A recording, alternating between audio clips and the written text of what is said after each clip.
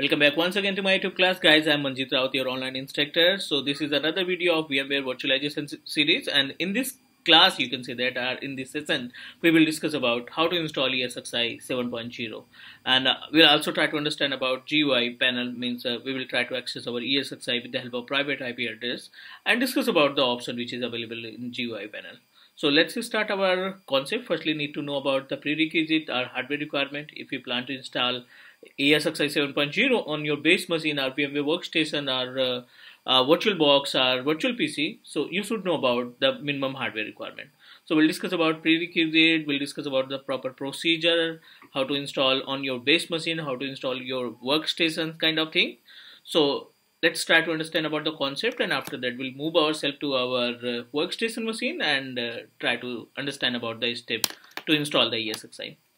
So in case of installation, so what you need to do, if you are just try to establish your environment only for the practice purpose, means you are not running any kind of organization, you are trying to understand about, means you are just learner, so how you can get the Esxi 7.0.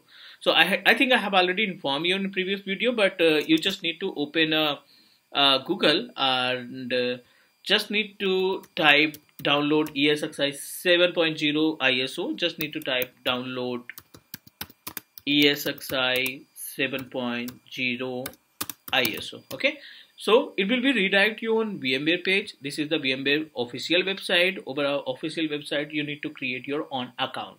So by using your Gmail account, by using your official mail ID, you can just sign up yourself and you can directly download the ISO. Not only the Esxi software, Esxi tool, you can download any kind of services, any kind of software related to the VMware, like as a Esxi, vCenter appliance, you want to download a vSAN kind of thing, anything you can, workstation, you're planning to download a latest workstation.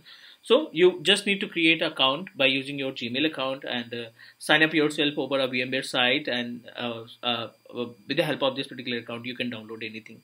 And these application is applicable for 60 days, and I think 60 days is enough to use. The count of 60 days means if you continue use the software or Esxi continuous, so then it count the 60 days. If you just stop and start again, so it will be count from the day of starting. So it's really simple to download the Esxi 7.0, and let's talk about the prerequisite. If you want to install on your base machine, for example, you have a one desktop, maybe a desktop or laptop, it may be desktop or laptop, anything, and you don't have any operating system. You can say that this is the blank operating system. Blank system means that cannot contain any kind of operating system. So what you need to do, step first, download Esxi. Okay, download Esxi ISO image basically of 7.0. Second, make bootable pen drive. You know about how we can make a bootable pen drive. So with the help of third-party tool, you can just create a bootable pen drive. Just need to copy the entire ISO image, ISO files which is available, and explore the ISO file and download, copy the entire file which is available in ISO and paste into the pen drive, and it will automatically become a bootable pen drive. Next, step third, connect pen drive to your system. I'm talking about the base machine. Third step, you need to restart the system and open BIOS. You need to open BIOS setting. Fourth step, select boot device.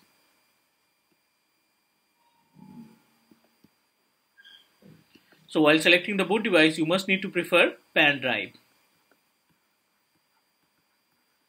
Okay, and boot from pen drive.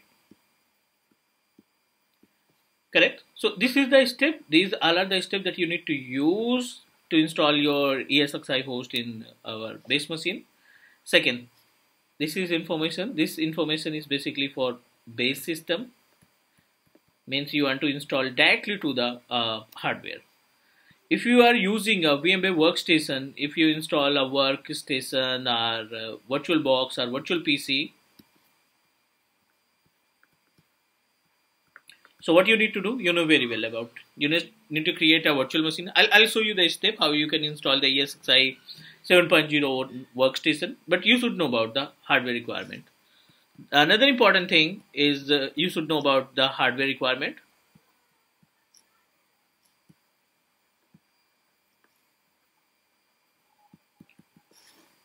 So in hardware requirement, you must need to use minimum 4 GB of RAM. Okay, this is the prerequisite. You can say that our hardware minimum 2 core of CPU. And if we talk about hard disk, so you need to provide minimum 60 gig of hard drive. LAN card should be connected. Must NIC or LAN card must be activated. And so these all are the hardware requirement that you need to confirm before installation of ESXi 7.0. And another important part, if you are using workstation, so you must need to use a minimum workstation 14, 15, or 16. If you are using a workstation 10 or 11 or 8, so it may create a problem while installation. So guys, this is the prerequisite that you need to know before install the ESXi 7.0. So I'm going to show you the step how you can install ESXi 7.0 on workstation. So guys, this is my Windows operating system that I installed. Windows 10 operating system, basically it's a Windows operating system, and over a Windows I have already installed VMware Workstation 16, and by using this workstation, by using this hypervisor type 2 virtualization types of tool, we will install our ESXi host, right? So I have already created a multiple virtual machine like a Windows 2016 and 10. I'm going to create one more. Right click, just click on the file, next.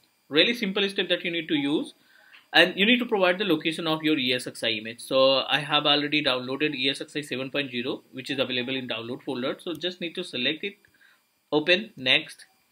Provide the name of your ESXi. So I want to create it with name of ESXi 7.0, and you need to provide the path of your virtual machine. So I want to put the entire file in E drive,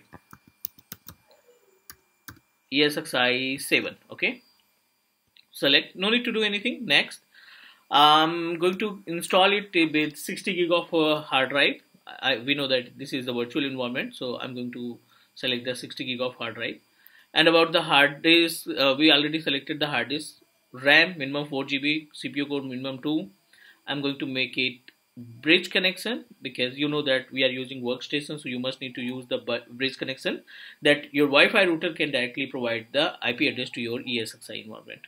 I'm going to increase a bit, means just try to increase the RAM size of our ESXi.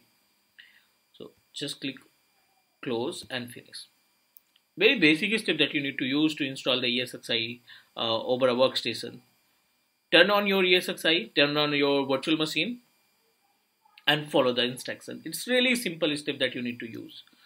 If we compare our ESXi 6.5 or 7.6.7 or 7.0, so between 6.5 and 7.0, in case of 7.0, it gives you much services like as related to the automation services, and we can also manage our services with the help of ESXi services with the help of PowerShell and with the help of scripting and CLI panel as well. So we'll discuss each and everything according to the content that we discussed in our first class.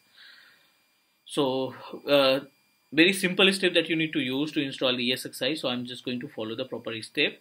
It's a very basic. This is the first step. It will be try to boot, means our virtual machine trying to boot from our ISO image of ESXi 7.0. So we just need to wait and follow the step. So now we are on second page. You can say that second step of our ESXi installation procedure. It gives you the information about the ESXi version and about the RAM, CPU size. So 7.0.2, this is the version of our ESXi, and we are using a VMware workstation, so that's why we are able to get the option related to the VMware 7.1, and 2 core of CPU, Intel Core CPU, which is available in our base machine. 7.5 GB of RAM we provided to our virtual machine, especially for our ESXi. And by using this particular 7.5 gig of RAM, we will create another virtual machine under the ESXi, because you know that we are using both types of virtualization. We are basically we are using hypervisor type 1 and hypervisor type 2 both.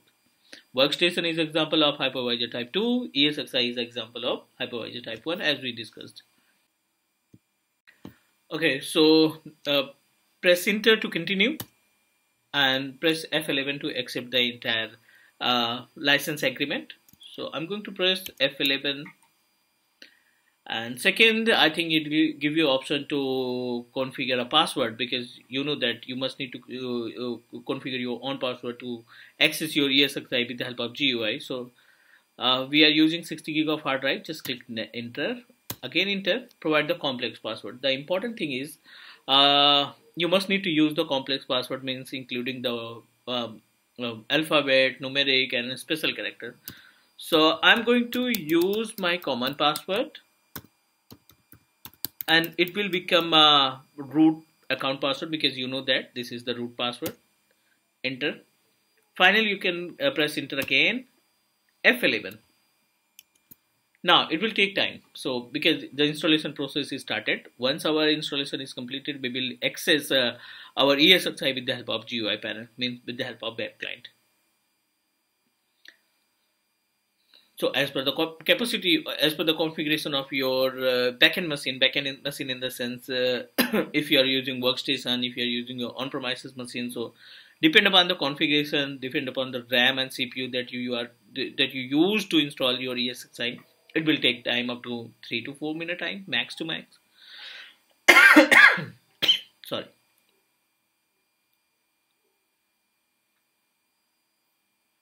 %54 completed, so we just need to wait up to 2 to 3 minutes more.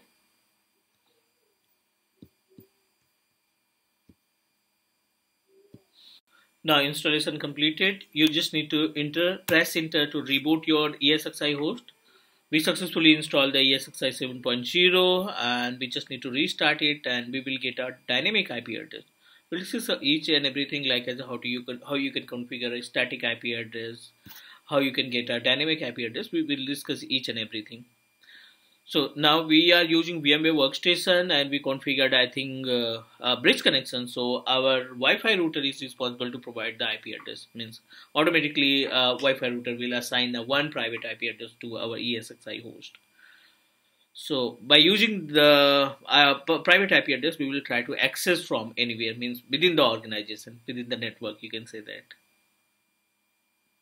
this is the booting process of ESXi host, that can check each and everything, like as it will check the NVRAM, it will check the NIC card, it will check each and everything. Means in booting process, it will follow the entire step.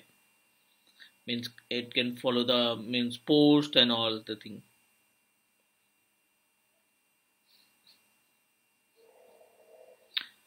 Okay, so once our ESXi is ready to use, we will access the GUI panel, and as we know that we are on page of 7.0, so we have only one option to access our ESXi with the help of web client, means with the help of a browser or URL.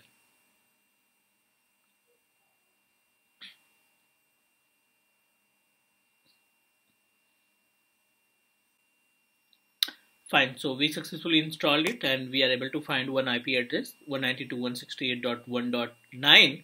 This is the IP dynamic IP address, basically, which is provided by our Wi-Fi router. So by using this particular IP address, we will access the GUI panel. How we can do that? Just need to open any browser, like I'm going to open Google Chrome, type the private IP address 192.168.1.9, press enter.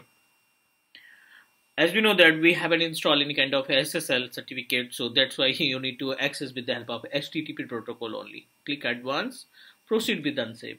So we will discuss about how to install the SSL certificate as well, but right now we are planning to understand about the basic understanding of ESXi 7.0 GUI panel.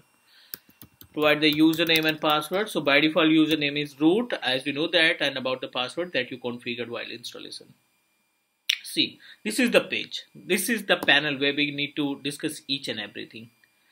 So as we know that it's a pretty much similar like as a 7.0, 6.0, 6.5 and 6.7. But if we talk about internal activity, so we will get a n number of feature in compare of our 7.6.5 and 7.6.7.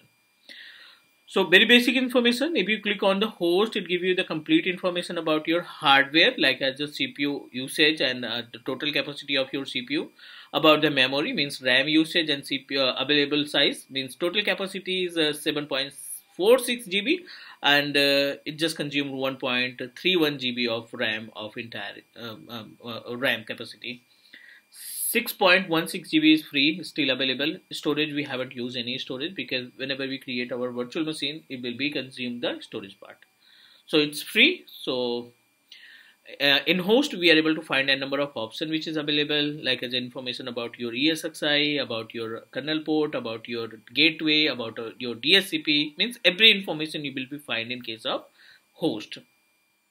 We haven't created any virtual machine, so that's why we are unable to find any virtual machine. Click storage, so it gives you the internal storage. It will provide the information about the internal storage, but we will create because we just we used 60 gig of space. The 60 gig space is basically used to install the ESXi. We will create another storage, local storage, and we will use the shared storage and connect in this particular panel. About the networking, by default, in case of ESXi, we will get a standard switch. Means about the DB switch. Whenever we install whenever we install a vCenter server, it gives you option to configure the distributed switch as well. So this is our agenda, our motto to understand everything which is available in this particular panel. We will try to discuss every option which is available in ESXi 7.0. So guys, this is the basic information. It's just an installation procedure. We will connect in next session and discuss about how we can manage the virtual machine activity. Okay everyone, so we'll connect tomorrow and we'll discuss more about the ESXi and how we can handle the virtual machine with ESXi. Take care guys, bye bye.